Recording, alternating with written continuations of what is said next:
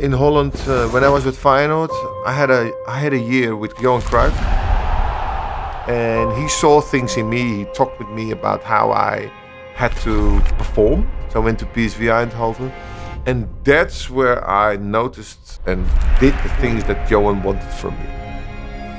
I needed to win, and I did. I think the first title was for me the most significant one, because that was the fact that I had to win something. The second is always more difficult, because it's easier to go to the top than to stay at the top.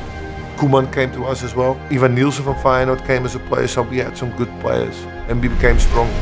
As a defender, I scored something like 14, 15 goals or something like that.